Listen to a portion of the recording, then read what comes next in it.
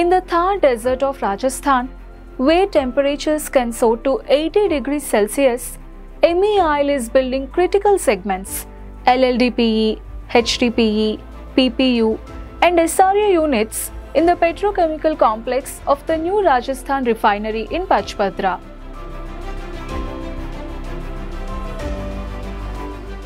To carry out civil and infrastructure work smoothly, water is needed and lots of it. To ensure the required water reaches the refinery to carry out infrastructure works, the MEIL team laid a 210 km long, 3-layered polyethylene water pipeline from the National Reservoir to Pachpadra.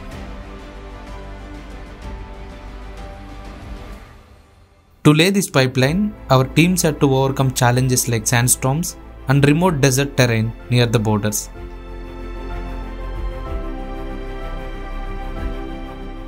And guess what? Our 52 inches pipeline made of 3-layer polyethylene pipes can withstand the scorching heat of 60 to 80 degrees Celsius. The refinery is said to have a massive impact on the state as it moves to become an energy powerhouse.